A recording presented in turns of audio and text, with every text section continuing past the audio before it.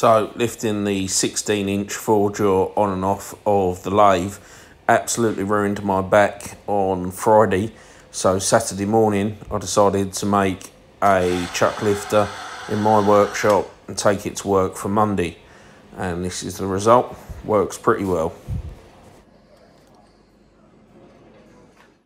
This is a common upgrade or modification we make to these rotors. We increase the size of the thread to M16, which makes it a little bit stronger in these cast iron shafts. This is done using the fixed steady, and as you can see, the centre on this shaft was running out by a country mile, and it wasn't 60 degrees either. So that was rectified and recut with a very small boring bar.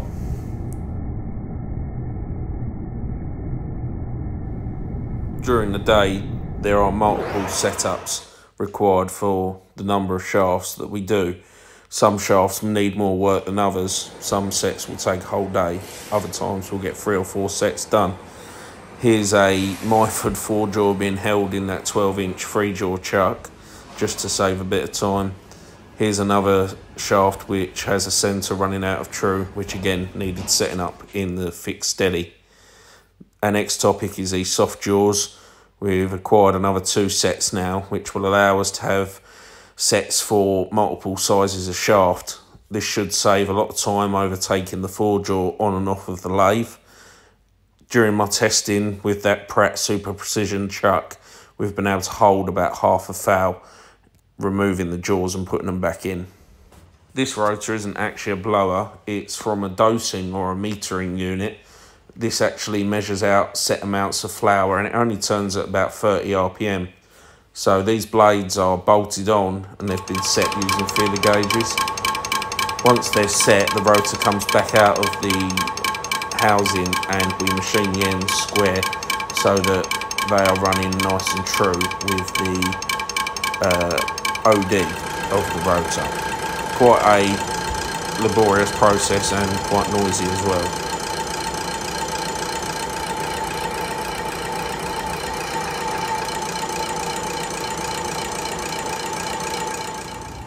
So that's the finished product there. Little bit of deburring, and this can be reassembled in the housing to work out how much needs to come off of this end plate. So we've already skimmed the middle. Now, because we've shortened the rotor down, we need to skim a little bit off the flange just to make sure all our clearances are correct. So that rotor was measured with a 10 or 12-inch micrometer, and then we had 6 foul aside.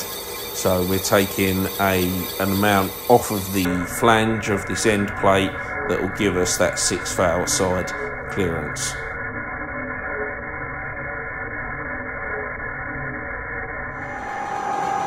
This is the Harrison Alpha 1800 lathe they've got at work. It's semi-CNC, and we've just worked out how to work it in manual, so we're doing quite well. This rotor had a 22 foul bend in the shaft. We have heat straightened it, and then we've set up the steady and recut the tailstock centre. We're just checking there how much run out we've got now when running on the tailstock. And because the shaft had a bend, it damaged the ends of the rotor, so we're just facing that off square now to clean up the scoring. We've also metal sprayed the shaft where we heat straightened it and it had all that damage. And here we're just taking our finish cuts. So the finish cut is about 10 thou on diameter. This is possible because of the porous nature of the spray material and the CBN insert. As you can see, it gives an excellent surface finish that is as machined. Once you hit that with a bit of emery tape to take off the last few temps, it's perfect. And again, once you've machined one rotor, you need to match the other one. So we're just taking down the face of the rotor and matching this rotor to the finished length of the other rotor that was damaged.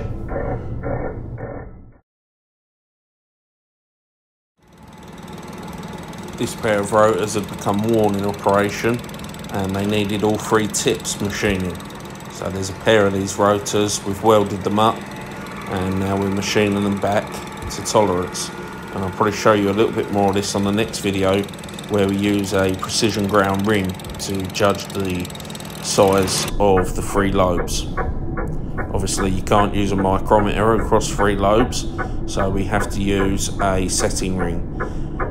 Using a DRO makes it a little bit simpler because we can zero our DRO to a bearing seat or a known diameter, and then wind out to this sort of 6-inch diameter, and then measure that with the ring when we start getting close, because we're looking for a tight sliding fit.